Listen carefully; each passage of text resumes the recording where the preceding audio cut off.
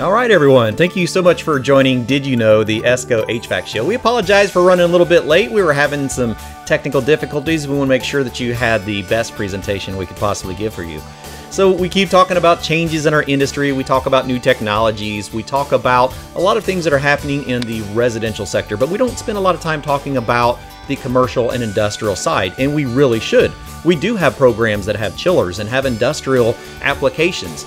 So what is changing in the rest of the world as well? Well, everyone is being impacted in some way or another. So it's important to just talk about the technologies and talk about things that are coming, just to be aware of changes in our industry, and also to further our education with the things that we already have available to us. So we're spending some time today with Daikin Applied. How are you guys doing? Hey, how's it going? Good. So just to get familiar with some resources that we have available and to give you opportunities to learn more about, especially in the chillers. So we get questions about chillers. We've seen a lot of young technicians that are now becoming students in our programs. COVID really had an impact on the educational program. It forced a lot of people to retire early, didn't it? I mean, we've seen that quite a bit. So we have a lot of young educators coming into these programs that may not be as experienced with some of the larger products as we would hope for. Even myself. So I spent a lot of time in the refrigeration and air conditioning building automations. I personally didn't spend a lot of time on high capacity chillers.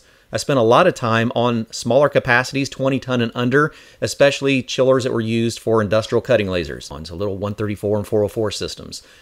So when we get into our larger chillers in particular, it's good to have a fundamental understanding of how they're operating and where the resources are for getting training on those. So guys, if you want to introduce yourself a little bit and let the world know a little bit more about Daikin Applied, because a lot of people know Daikin, but they may not know the applied side and what the applied side does for Daikin. Awesome. Tom, go ahead and I'll let you introduce yourself first. Okay, my name's Tom Dickinson. I'm a senior HVAC instructor for Daikin. I do a lot of the sales side training for our new graduate engineering that comes into the business. Nice. I've been in the industry about 37 years. I was a controls technician starting out with a large company, and then became an application engineer, did many years with application engineers, and then got into training, and then came on board with Daikin about 5 years ago. And like I said, I've been mostly teaching on the sales side on the graduate engineering transformation program. So you've seen a lot in controls. Yes, lots in controls. And that's one key part that I got with why I'm in the GET program, or I'm in there, is because I know how the whole building goes together. Right. I'm not focused on one piece of equipment. I know how the chillers, the air handlers all tie together, VAV boxes, fan coils, unit ventilators, all that stuff ties together. So that's where they use my expertise on that program. Yeah, I'm sure. Yeah, and Tom does a great job with these recent graduates, the graduates that are coming out of engineering in multiple areas, different universities, and then we teach them and train them up both on industry knowledge, technical knowledge, and also on specifics around our equipment and selection of our equipment and how it applies. It's a really great program we have at Daikin Learning. So I'm Trey Hogue, and I've been in the industry for about 22 years. I started out as a technician in a van, 10 years fixing equipment. Didn't actually do a lot of work on large tonnage equipment. I was kind of like, I mean, I saw a roof pack here. I saw, one, maybe two chillers, but we're talking 50 tons, small fry, small stuff in the big grand scheme of things. Yeah. Exactly. Same here. Exactly. Came to work for Daikin in 2011 in their technical response center as an analyst. And since then, I've held 3 or 4 different positions with them now, working as what we call learning ops or learning operations, deployment of training. Basically, Tom and I work on deploying training. We deploy training year round in some form, some way, whether that's online, in a learning pathway, in person, or virtual instructor-led training, whatever that might be. We're associated very closely to that deployment. There's a big team that makes it happen, though. And so, because you have physical facilities as well as online training.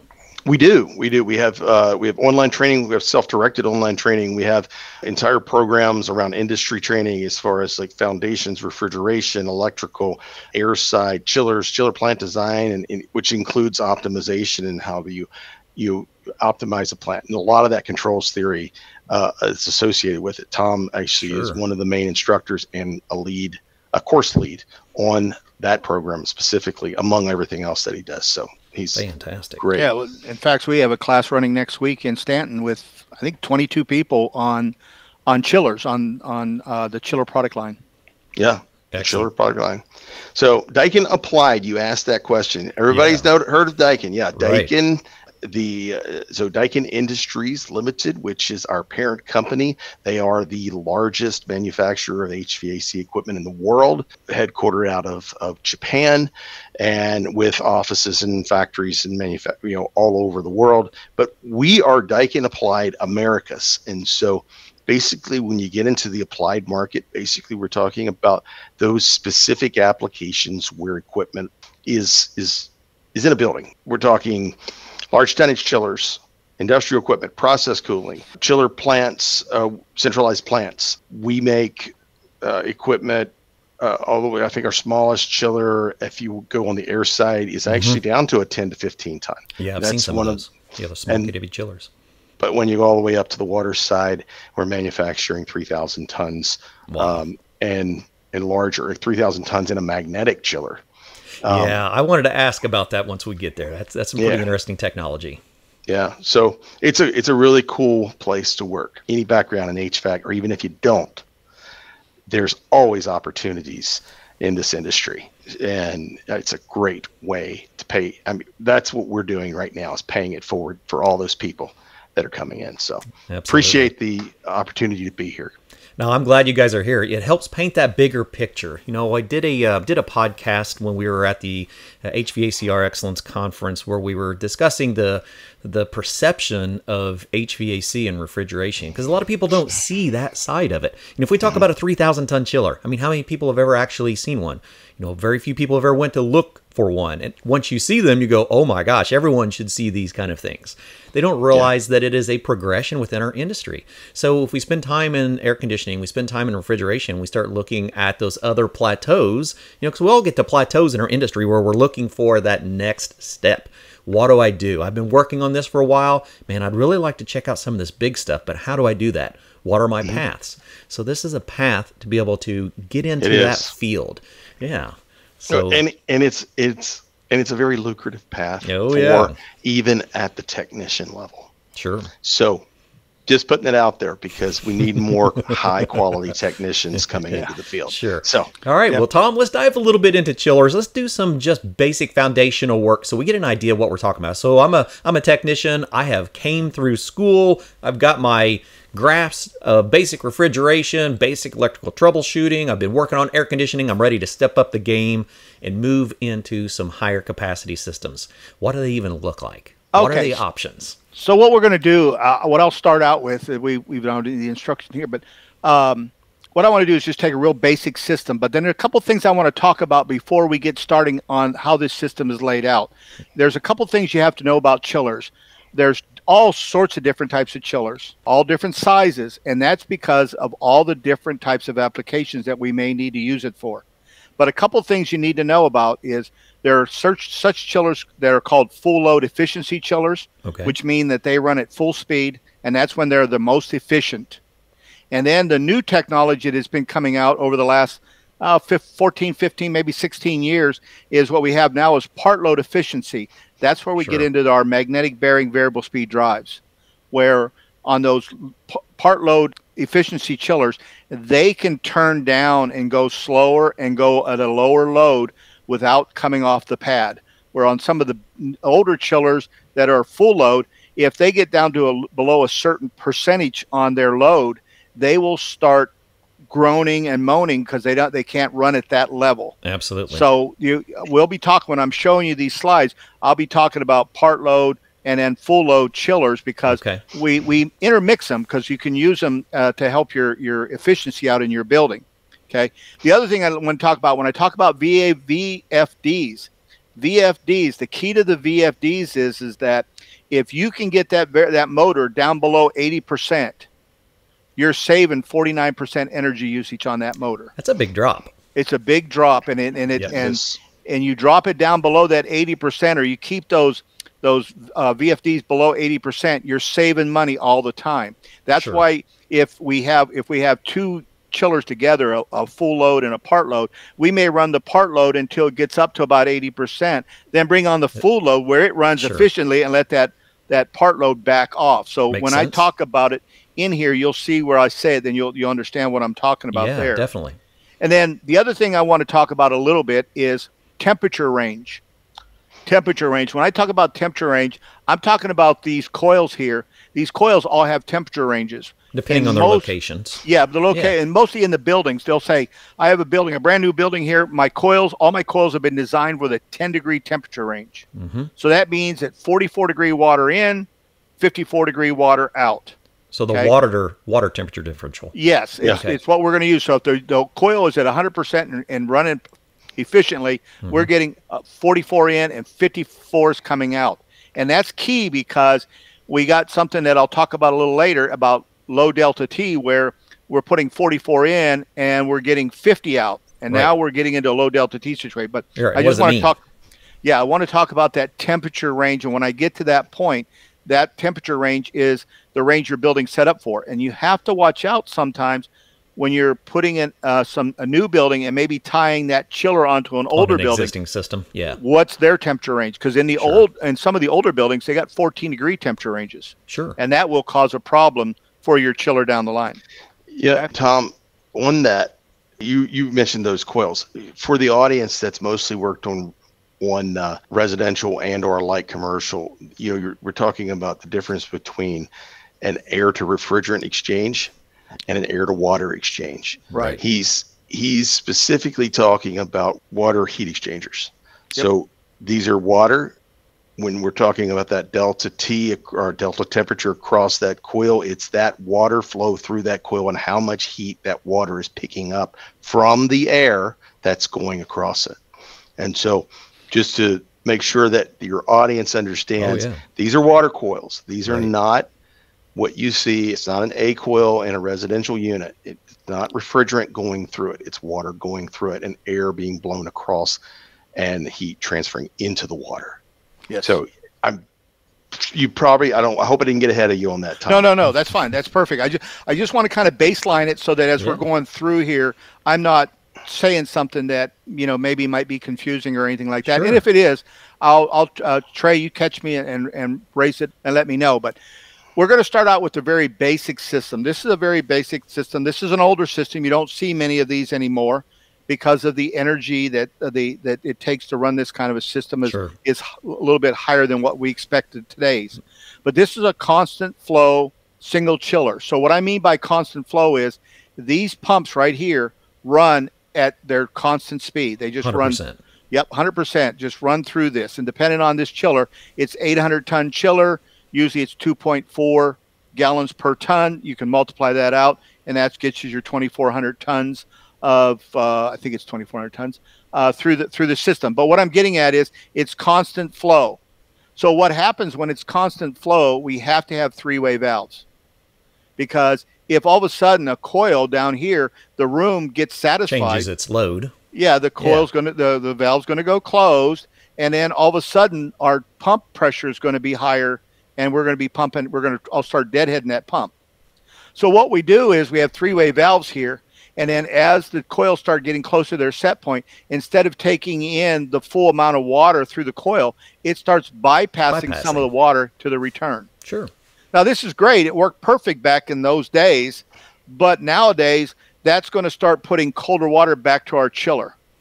And it's going to start causing our chiller to start to react to saying, hey, I'm pumping out 44, but I'm getting 50-degree water back. What's going on here? Sure, and then absolutely. it's going to start surging and start coming off its pad, grumbling and all that stuff. So that you don't see that unit out there that much, or that type of system out there that much. A lot of people have taken these and blocked these valves off and made them two ways and gone through that. And what they've done is they've gone to something that looks like this.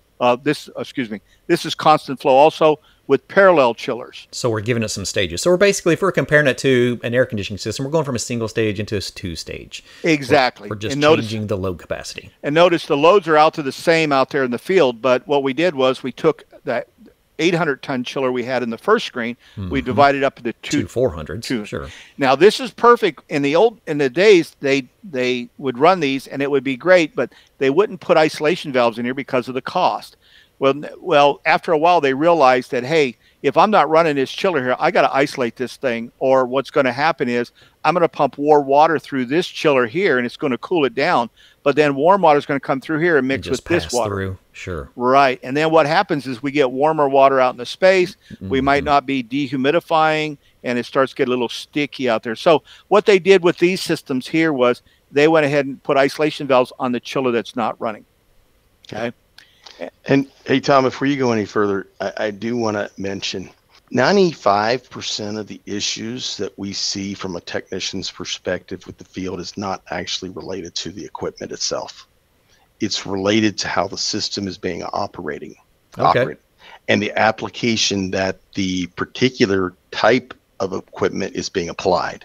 So meaning a piece of equipment, because it's applied work, it's because every piece of equipment that runs, I mean, honestly, we don't have, we do stock chillers out here in the back lot, but every piece of equipment that has come down the line out here in manufacturing, which is where I'm housed at, actually is designed for a specific application. If that chiller that's designed for that application is then misapplied, we have problems. Sure. If the system is not being controlled in the way it's supposed to, in order the way the application is, we have problems. And that's when Tom will talk about like that, even that low delta T. Right. What I want people to understand is that the first thing to understanding chillers is understanding systems. Right. As a complete system, putting all the components together. It is not flange building to flange. Building a big picture. Not flange to flange. You can't look at it flange to flange. And so, sorry to interrupt, Tom. No, that's fine. Felt like people, this particular audience should know that there's so much to a system. You can solve a problem just by truly understanding the system. And when I do my classes, we break it up into 3 sections.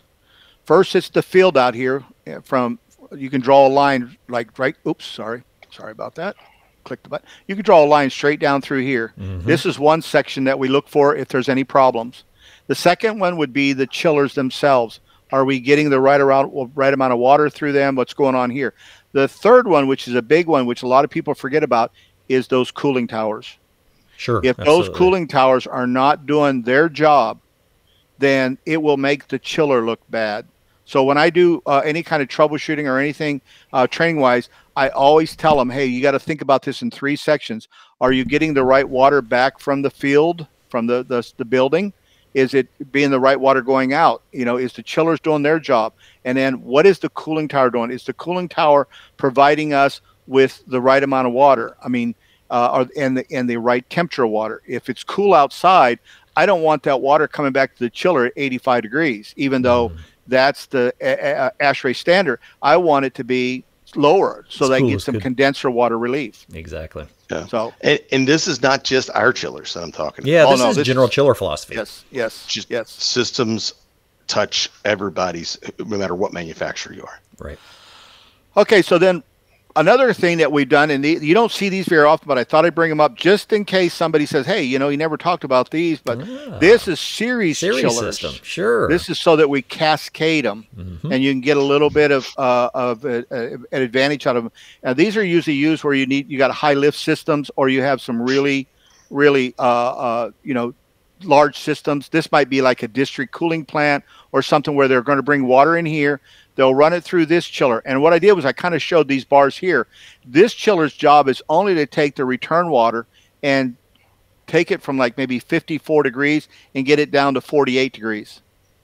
And then it gives it to this chiller, and this chiller takes it from 48 down to 44. Okay. So they're kind of sharing the load and going through there. The key is this chiller right here, the lag chiller, is going to do most of the work, because it's taken the temperature down 6 degrees, where this guy here is only going to take it down about 4 degrees. Makes sense. That's right. So what it does is it cascades them. Now, you don't see these very often. The ones that you see the most of is this one right here.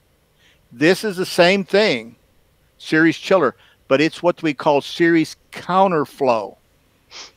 And what it does is it does the exact same thing chiller-wise. It still takes the water and it goes through the lag first, then it goes through the lead chiller and goes out. Okay, but what we're doing is we're taking the cooling tower and running it through the system backwards or counterflow. So what happens is that we're lowering the lift. This guy doesn't have to have as high lift because it's only getting, it's getting the temperature down to about 49 degrees. Okay. So you can see over here, it doesn't have a real big lift. It's got 81 is the PSI lift. And then on this guy here, we only have a 74 PSI lift. Okay. Now, just to give you an idea, 81, 74. But when you go back to the previous slide, notice it's 81 and 86.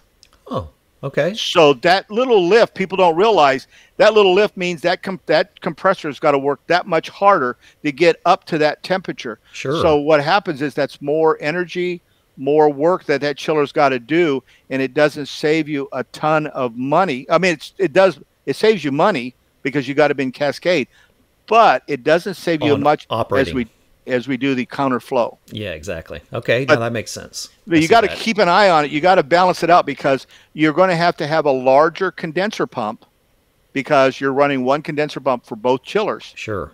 And every time that you run one chiller, you're going to run that one condenser pump. So you have to balance it out. But over the long run, these are used. We have one plant over in the Middle East that has this kind of thing set up here. There's 24 of these set up like this. Really?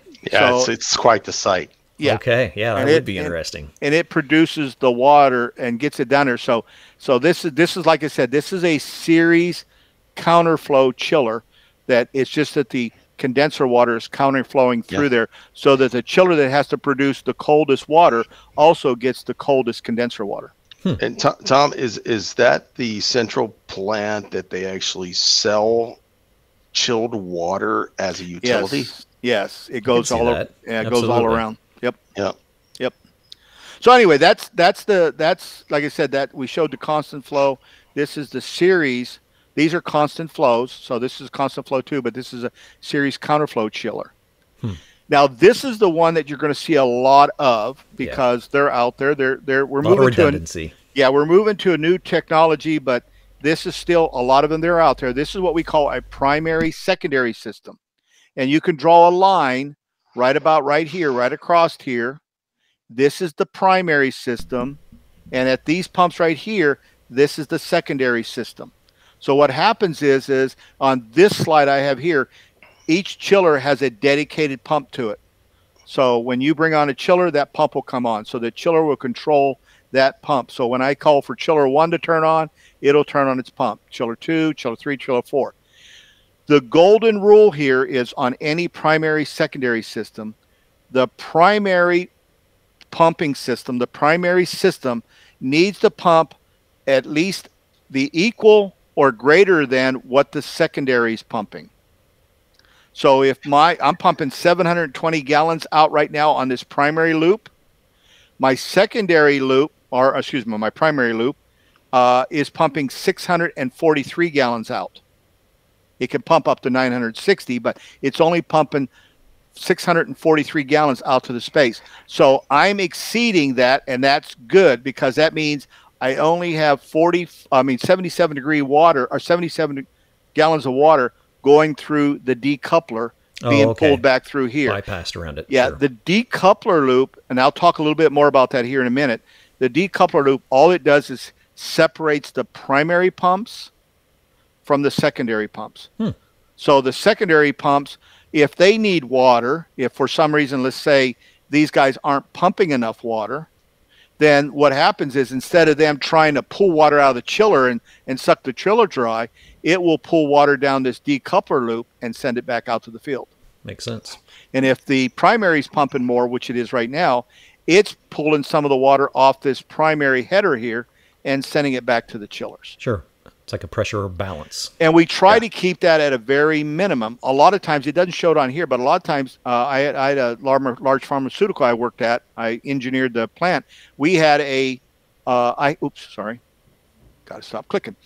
We had a bidirectional flow meter here. and the flow meter will watch the water through there. And if it gets up to a certain point going in one direction, it will tell the operator to shut off a chiller. If it's going the opposite direction to a certain point, it'll say, hey, you need to start a chiller. And stage up. Yeah, so it would let them know, so that they try to keep the water going through that decoupler at a minimum amount of water. If it gets too high, then we start losing our energy that we're starting to push water back in that we've already cooled down. Yeah, absolutely.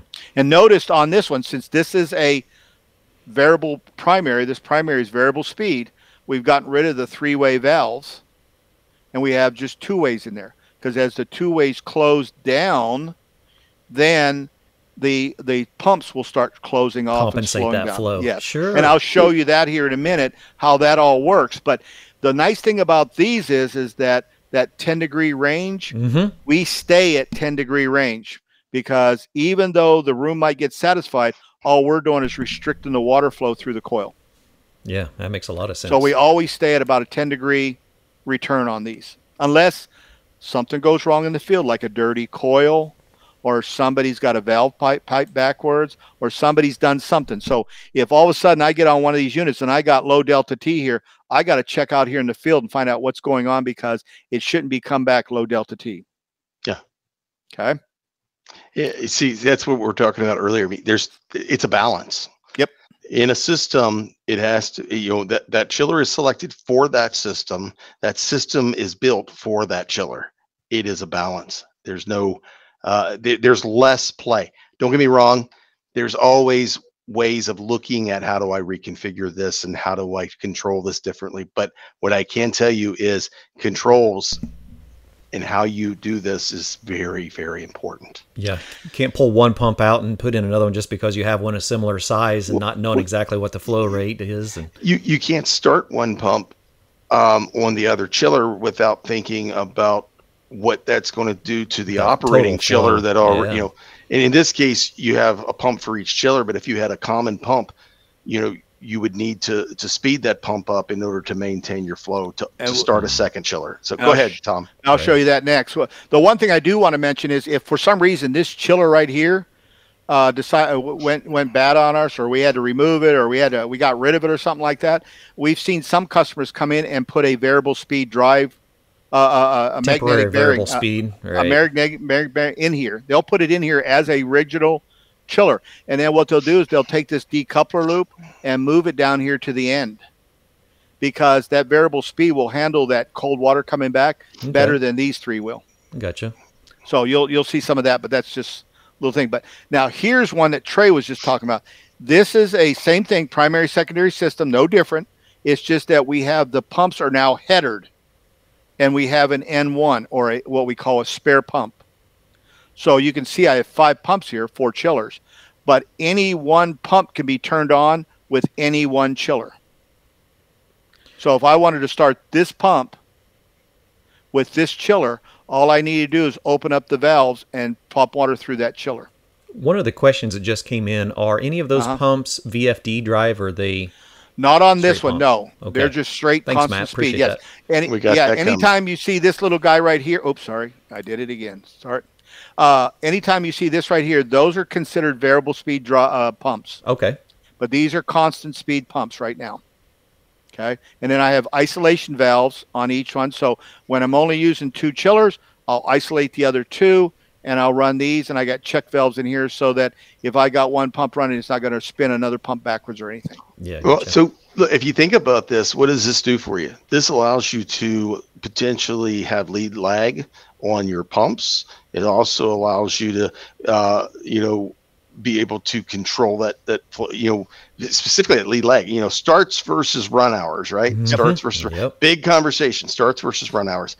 And how do you keep that balanced and make sure that your pumps last as long as they're going to? So that gives you an option here where pump 1 could be running and pump 4 could be running, or pump 2 could be running and pump 5 could be running for the same amount of load that the chillers are going to have to produce to go out to the building.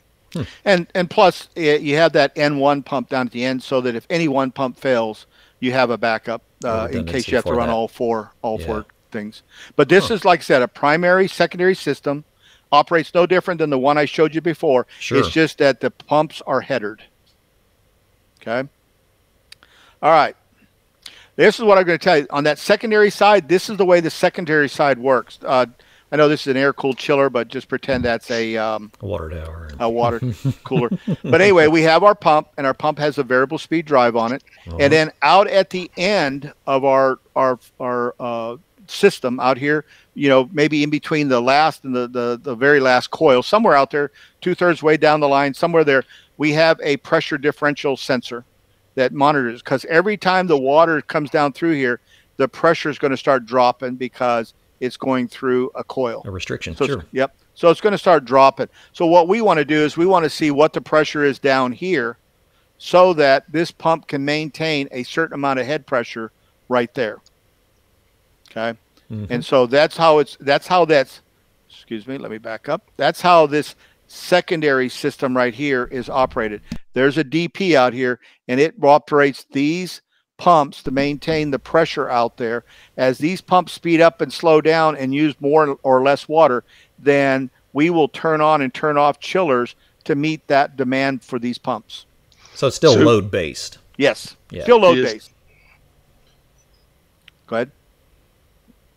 Tom, does that pressure differential sensor play into, let's say, if we had a call on a building that, you know, we had a particular coil, say at the far end of the system, not a room, a space that's not getting cold air. Is that a pump issue, a pressure issue? What is that? Well, if it wasn't getting cold air, then the thing that I would look at is a couple things. First off, am I getting pressure down to the valve down there? Right. Then the second thing would be, is the valve opening up? Or is it jammed, or is it stuck, or did the diaphragm break, or if it's electric valve, did the motor break? And then the third thing I would check would be, is the coil clean, or is it been dirtied? Okay. Because if it's dirty and we're not getting the amount of airflow across it, then the room's going to get, you know, if it's in the summertime, it's going to get hot. If it's in the wintertime, it's going to get cold because we're not getting the air across it. But those would be the first thing. I'd go to the computer and check the DP down there and see what the pressure is, because it's going to show you, or go to the controller and see if the pump is maintaining pressure out there in the space. If it's maintaining pressure out here, the differential pressure that we need, then the next thing would be, is this valve opening up? And then the next thing would be, and also I check hand valves, because you never know. Somebody may go up there and say, I'm going to do something, and they close the hand valve and they forget to open it up. And then the next thing would be to check the coil to see if the coil is dirty or anything wrong with it. The other thing I would do, and this would be, you know, kind of strange, but has anybody been working on that coil? Because I've seen instances where somebody say, yeah, they replaced that coil and it hasn't worked for us since. And then come to find out they got the valve in backwards. Okay. So, you know, things like that you have to look at. But the key one, Trey, would be the first thing it is check to see that you have the pressure out here. Yep. Now, the other thing I wanted to show you is this decoupler. Now, I was telling you about the decoupler as we need more water here, then we better start chillers up. If we get too much water coming from the primary system, we don't want to force it on these secondaries, so it'll go through here and back to the chillers. Okay, we don't want too much, but we want a little bit of it. So, you know, these things are very critical because, you know, from the decoupler loop to the first chiller, you got to have at least a minimum of 10 pipe diameters.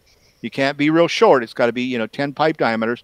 And the same thing over here, that decoupler loop itself has to be at least 3 pipe diameters in length for it to work properly.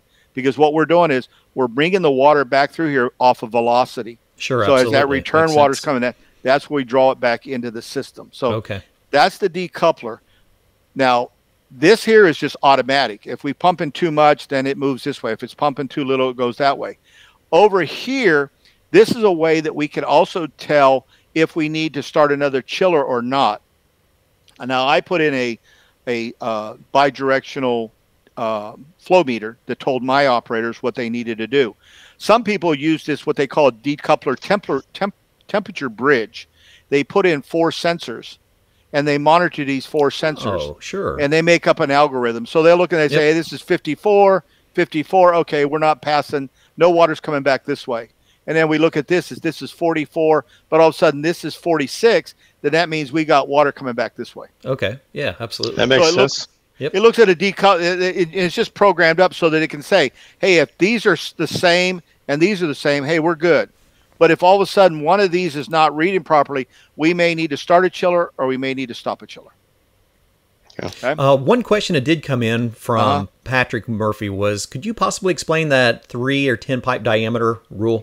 Yeah, what it is excuse me, when you get in some mechanical rooms, it gets really tight in there. Sure. And from the main line, the header from coming out of the chiller, and before it goes into the secondary pumps, this from here to where it ties into the return line, it has to be 3 pipe diameters in length.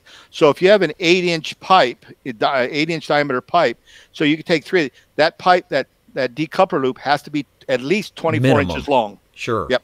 Okay. Minimum. It could be longer, but it's got to be at least 24 inches long. And the same thing here, from the chiller to where the decoupler ties into the return line, it's got to be 10. So if it's 8 inches, it has to be at least 80 inches before it goes into the first chiller. Excellent. Thank you. Yeah, because there's Makes one sense now. A university in Phoenix that we take the GET students to, and it has a short decoupler loop, but it met the minimum size because I think it was 5 diameters pipe length, so they met the diameter, but it was really short. Real close. Yeah, it was really. I was kind of, because I couldn't see the diameter of the pipe because it was insulated. But the guy said no. Yeah, we met it by 5. So well, and it's an important conversation because, let's be honest. Like you said, mechanical rooms are cramped. Yep. There's only so much room for pipe. Depending upon the size of the chiller, the size of the load, the size of the building. I mean, I've been in mechanical rooms with 14-inch pipe, and there's not a lot of room there. Yep. You need to make sure that it was, if the word to work right, that everything's right. And by the way, there's additional upfront costs for every inch of steel that you got to install. Oh, yeah, think about that. Oh, yeah. That's another thing. Maybe another class or something down the line when we talk about chiller plant design. That's one thing that we talk about is, remember I was talking about that temperature range, 10-degree temperature range.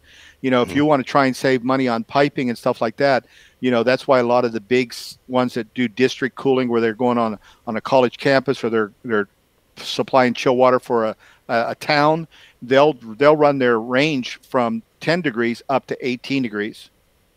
Because if they can run that colder water and 18-degree range, it cuts their pipe size way down. Oh, okay. Sure. Way down. I get that. Changes the velocity though, wouldn't it? Yes. Yeah. And it just, you just have that. You don't need as much water because you got a larger range. Okay. All right. So let me click over here. Now, this one here is a variable primary flow. This is a newer system. They've been out for a little while, but it's newer than the other ones I've shown you. This one here is, notice we got rid of the secondary pumps. They're gone. So what happens is these primary pumps right here, remember, primaries pump through the chiller. These pumps right here are sized and controlled off of a DP that's in the building. So they will speed up and slow down depending on what is the load, what's going on inside the building. Huh. Okay. Okay. Now, they will speed up and slow down to a certain point. There's flow meters here, and these pumps will not go below the minimum flow that the chiller's required. Gotcha. But with the newer chillers that have been out for the last 15 years or so, minimum flow has gone, pretty low, so that these pumps can actually take care of, if the building starts to, the load in the building drops off, these pumps can still take care of keeping the chillers on and running. Which brings up a good point. As we're starting to get into VFD controlled compressors, what is that minimum capacity? Are they getting down to that 30% that we see in a lot of our variable compressors in the refrigeration industry? So our magnetic chiller can actually turn down to 10%. Oh, okay. So it's like running a window unit on a 300-ton chiller. Right. Or I'm just, so, and again, but now when I say it can turn down to 10%, system is so important in order to be able to make it so it can do that. Everything else would have to go that low as well. Well, when we talk about condenser relief, he Sure. mentioned condenser relief. 85-degree water is going to force a centrifugal compressor to need to run in a specific envelope range to prevent it from surging. And for those that don't know what a surge is when refrigerant reverses direction inside of the centrifugal at the impeller. So you'll actually see it makes a horrible racket. Cavitates. But the refrigerant actually, it gets to the point where the centrifugal force cannot overcome the positive pressure on the discharge side. Yep, makes sense. And if that happens, then the refrigerant will stall first. And once it stalls, it has at risk its surge. Well, an impeller is not designed to be doing this the whole time, and you end up with all kinds of potential opportunity for damage. So Gotcha. If we turn that chiller down and slow that speed way down in order to get it down to, say, running at even 10, 15, 20% of the actual designed capacity of the chiller, we're going to have to reduce the condenser water temperature in order to lower the envelope that the compressor can run in. Okay. And so it's important that when you're trying to get that kind of efficiency, that you understand and control your system right. I knew you guys were the right ones for this, because this is where it begins getting critical. When we start talking about efficiency, we're not talking about let's go out and turn some wrenches and see what happens. We are really having to understand the entire operating system. So, variable capacity is great, but what are the other key components in variable capacity? So this is great. I'm glad we're touching this topic. Yeah, so on this one here, what we're doing is we're just varying the primary. The primary is feeding the building, and it's watching the pressure in the building, just like our secondary was doing. Our secondary side was doing it. But what it does is it also keeps an eye on these chillers, and it makes sure that we have the water to go through for the minimum requirement. If we need minimum flow and we're not getting it back from here because of that, it will open up the bypass and pull water in and get it through the chiller. Okay. The key is keeping the chillers running so that it doesn't go off of low flow. Sure. Yeah. We get a chiller started. We don't want to turn it off unless we have to. No. Right. And so what we do here is we're getting rid of that secondary pumps and just running off of some primary pumps they'll handle that. Well, let's briefly talk about that minimum water flow, just to make sure people understand why there is a minimum. What happens once we get down to that minimum water flow through that chamber? Yep. So a minimum water flow is going to vary based on the chiller and how it's been designed and applied. And so whenever we look at that minimum flow, it is a range. Let me restate that. Flow is a range. There's a minimum. There's also a maximum. Right. All right. So when we do an actual selection on a chiller, we're going to look at what are those minimum maximums, what size pumps, what size impeller, all the pumps, all that stuff. Right. But the importance of that minimum flow and not being under that minimum flow, first off, is that flow switch on that chiller is set to that minimum flow. It comes from the factory that way. Right. And if you go below minimum flow, you're going to potentially alarm out. And if you alarm out, it's going to shut down. In the case of our chillers, we might reset that alarm once or twice. If it doesn't, if the condition, we only reset it if the condition is changed, and we'll only reset it if we think we can start. Once we get to 3 strikes, boom, you're out. Somebody's got to go push a button. There you go. So and find out why we had low flow. Right. And then find out why we had low flow. But the other thing is that if you look at this, let's just say this was a DX air coil.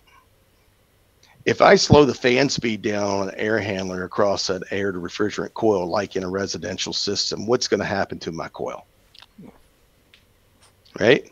I'm changing the conditions that the pressure temperature of that refrigerant is operating in, and could potentially, by the way, there's water going through here. That's right. That's what I was leading to. All right? There's water going through here. What does water do when it drops below 32 degrees Fahrenheit? That's right. Now we start having potential for freezing. Yep. And all of that is associated with how the chiller is built, the amount of heat transfer, the number of tubes that's inside of it, the size of tubes that are inside of it.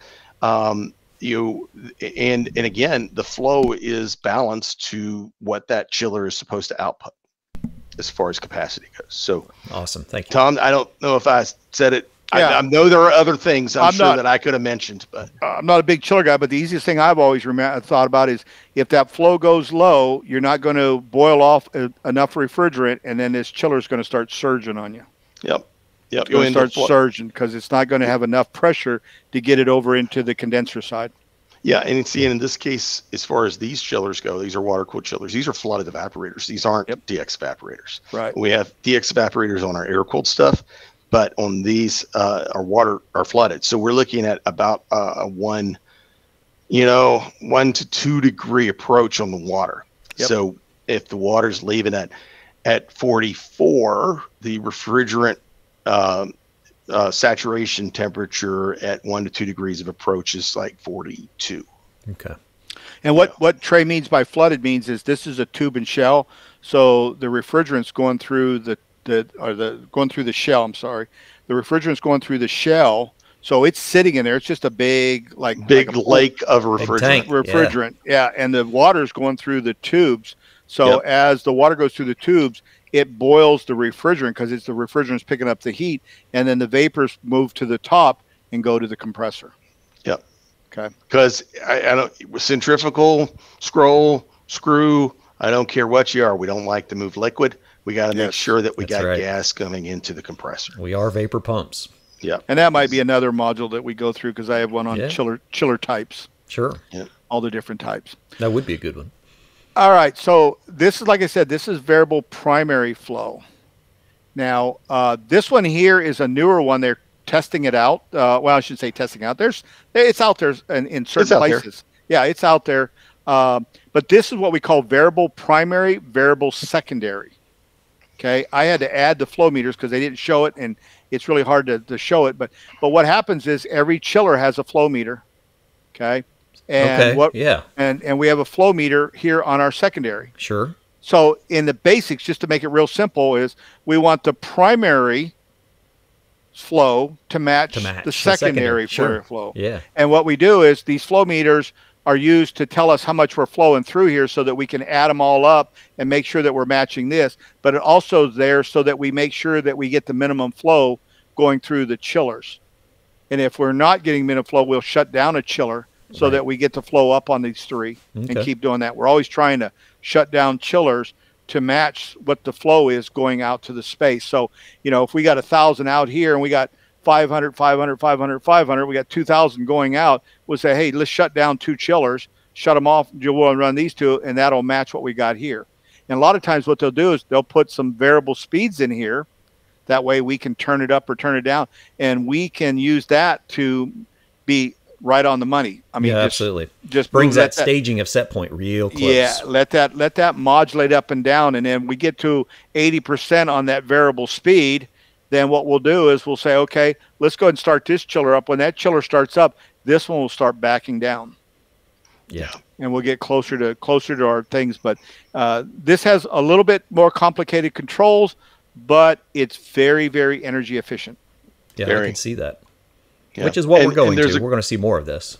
Yeah, a lot more. And I know that there are techs that I've worked with and still work with that work for our service area, and they're seeing this more frequent out in the field. Yeah, sure. So I wanted to tag something to my last statement because it just popped in my head, and that is I mentioned that a reason for preventing or a reason to make sure we're staying above minimum flow is that flow switch is going to kick off.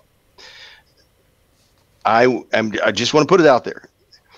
Absolutely do not ever jump out a safety. A flow switch is a safety device. It is there to protect a very, very expensive machine that is supposed to last for a very long time. Right, absolutely. And so I mentioned the flow switch, and some people may think, well, then I'll just jump out the flow switch. Well, that is an absolute no. Do not ever jump a safety device out. And I want you to make sure that everyone understands that a flow switch is a safety device. Yeah. For that equipment. Makes sense. Sorry, Tom. I just felt maybe I put my foot in my mouth when I mentioned it without explaining that. No, because this equipment's expensive. I mean, I tell you, I mean, it's a lot of copper. It's a lot of stuff. So the price can get up there. I've seen them between 400,000 up to over $1 million. So yeah, absolutely. they're very, very expensive piece of equipment. So, and they last 25, 30 years. Or longer with good when maintenance. properly Yeah, that's what I was maintained. going to say. If they're taken care of, they'll last a lot longer. One other thing too on this one, notice variable primary, we still have that decoupler loop. The decoupler loop's there just in case. Just as a safety. Just as a safety in case something goes wrong. Yeah, we get a pump stuck, then we at least have some velocity control. Now this next slide, it is very busy, but it's out there. This one here is a variable primary. Okay. Variable secondary, variable condenser. That's a lot of controls, Tom. So now we're trying to really save a bunch of energy. Notice we have 3 chillers, but we have 4 primary pumps. So that means we have an N1. So we have a standby pump. Okay. Then we have our 3 chillers. They're all variable speed chillers. Okay. And then over here on the condenser side, we have 4 condenser pumps, meaning that we have 1 N1, a backup. And what we're doing here is we're doing the same thing.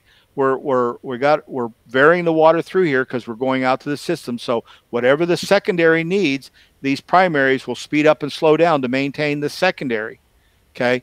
And then the condenser side, what we're doing is instead of just running water through the condenser or the chiller and out to the towers and that stuff, we're trying to keep those condenser pumps below 80% to save our energy savings. Okay. But make sure that we're getting the right amount of condenser water flow to the chillers. Right. Okay. So if we need to run, if one of these chillers is running full speed, I don't know why it would, but let's just say it is, or maybe 2 are running full speed, we might run 3 condenser pumps, but at a lower speed to save money. Makes sense. So we're not starting and stopping the motors. We're keeping them maintained at a relatively keep them down, constant. Keep below that 80% and save that 49% energy savings. Right. And then the same thing goes out here on the towers. Instead of saying, hey, we got 2 chillers running, we're running 2 towers, and those 2 towers are running full speed because they're trying to cool we'll run 2 chillers with 3 towers. The towers are variable speed drives. Right. So if we can get those down below 80%, we're saving money there. So in all things, we're all looking at where is the most efficient way to run the condenser water, the primary water, the secondary water, the chillers, and the cooling towers to keep that money savings down.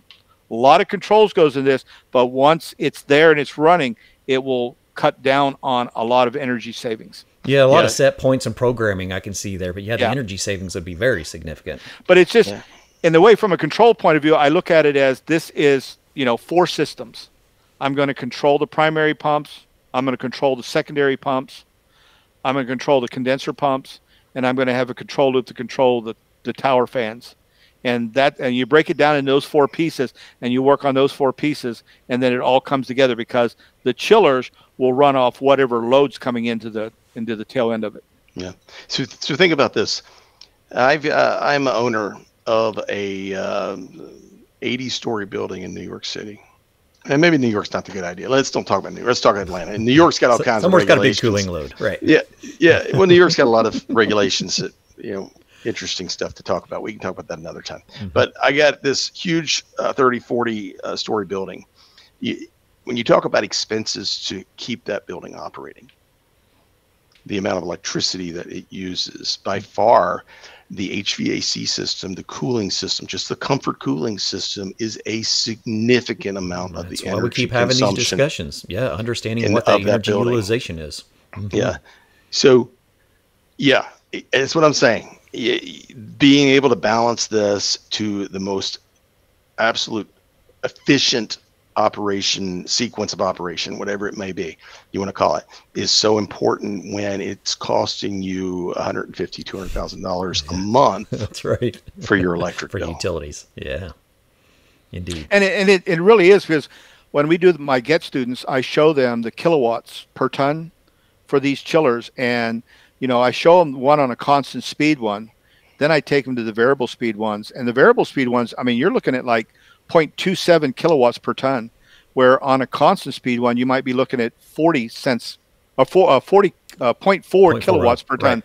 And they think, well, that's not much. It is when you're running these that's per ton. Right. If you have a Exactly. 1,000-ton chiller and it's running 24 hours a day, that's going to add up a lot Yeah. over time.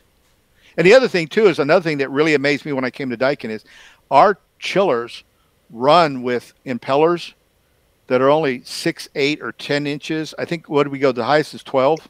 12.6 inches is the largest. And actually, we do have one that we are working on that's 16 inches, but that's not out yet. Yeah. But it's just they run on these small thing, and they run, and they'll pull these tonnage where you go to other vendors, and they're running much larger turbines. 24-inch. Well, they have to be because we're a geared drive instead of a direct drive. Yeah, exactly. Yeah. And so there's another variable, though, in the construction of a chiller, because an impeller that is, say, so our 86 compressors or our 79 compressors, that's a 7.9-inch impeller. So a 79 compressor with geared a certain way will actually run more capacity than a 79 geared at a lower speed. So that gearing and the ratio between the bull gear and the pinion gear is really, really important in how fast, because you're still trying to get to that 600 and I don't remember the exact number. It's over 600 feet per second tip speed, I think is what it is. And Tom, you would know that number off the top of your head. What's the speed of these impellers are between 15,000 and 30,000 RPM. I was getting ready to ask that. Yep. And that's it. We're speeding an impeller up to a really, really, really fast. Sure. And if we want to take this to an even better, right now with that comment about geared, that's just oiled centrifugals. Right. Magnetics are direct drives. So an impeller inside of one of our WME compressors is spinning. So a 500-ton machine is probably spinning about 14 to 16,000 just to stay above that surge line. Okay. Times, but it's 16,000 RPMs direct drive. That's a big deal. That's a huge difference. Right. Than having a standard motor that's 3,200 or 3,600 RPM motor that's geared, that then is turning 3,600 RPMs into 30,000 RPMs. Wow. So. And the other thing too is, like I said, we're trying to save energy here. We're trying to save money all the way around. Yeah. So even with these magnetic bearing chillers, you're not have to do any kind of oil. Yeah, can you explain that a little bit? Because this is a fascinating philosophy that we are eventually, someday, we'll see in residential and light commercial applications, but no time in the near future that I'm aware of. But it changes a lot. Changes friction. Just talk a little bit about that. The only friction going through that compressor is the refrigerant as it passes through the impeller and around the pipes and whatever it is. The magnetic. Now we have two. We actually have two. We have the WMC line. WMC itself is leveraging the turbocore compressor as a dual compressor unit. Yep. It goes up to 400 tons, roughly. I think it's 400. Might be a little bit more if you can squeeze it out of it. And then the WME line, which is both single and dual compressor. Single will take you up to 750 tons. And then when you go with dual, you actually get all the way up to 1,500 tons. Okay. I've actually seen people testing, not necessarily here, but testing even more compressors. You've got, how many more compressors can we get on this thing, and how can we figure out how to make it all work? Right now our dual compressor units are where we're sticking, but it's the coolest technology. Yeah, it is. And the nice thing about it is that what I try to tell everybody is it's oilless. Where you have an oiled compressor, you're going to get oil degradation in the evaporator because the oil is floating through with the refrigerant. Right. Just like on a DX unit, it's floating through there, and it'll start building up, not a lot, but a little bit over time. But on these magnetic bearing ones, there's no oil. They just did a test the other day. They took an oil and a magnetic bearing chiller 10 years ago, and they ran the numbers on it and checked it out. And then they went back 10 years later and looked at them, and the magnetic bearing had no degradation in its efficiency whatsoever. Yeah, because there's no oil in that evaporator. Well, it also opens up the options for refrigerants, doesn't it, by not having the limitation of particular oils and oil migration? Yeah, I think there are always options, and our engineering department does a really good job at weighing those and validating them on the test stand to make sure. Right. Yeah, I know that over in Europe, even with turbocore compressors, we do have some chillers that are being manufactured that are running something different than our 134A. So some of them, I can't remember. I just remember the color of the top of the compressor, even though it's a turbocore compressor, is green instead of black like we have on ours. Okay. I don't know who makes it, but yeah, that, and it also reduces your maintenance. Yeah, absolutely. So, example, on an oil centrifugal, I would always, as a service manager, recommend to my customer that we do an oil analysis at least once a year to look for metals, and then we do that every year because again, these units run for 30 years, to see deterioration over time. If we don't have an oil test at the beginning of the life of the chiller, how are we going to know that the oil test 15 years later is actually showing something? So we do that every year, along with the same idea of doing eddy current tests, on your tubes. I would always call for an eddy current, but if you do, if the chiller's 5 years old, yes, get an eddy current done. If you didn't get it done when it started up, get an eddy current done at year 1, and then do it every 5 years after that to make sure that the copper tubes are still, because refrigerant is a solvent. Absolutely. And it's not only refrigerant as a liquid and as a solvent, but it's also refrigerant under pressure. Yeah. And so when you apply mechanical force with a solvent, you can deteriorate copper over a period of time. Now, life cycle expectation on this equipment per ASHRAE, I believe, is about 23 years, 25 years. I don't know the exact number. You probably could tell me even better. I know 23 is what it used to be. But if you can get 40 years out of a unit, and you're saving $1 million in energy cost every year, by year 3, the chiller, year 4, year 5, the chiller, it's all free money. Yeah, isn't that crazy? So.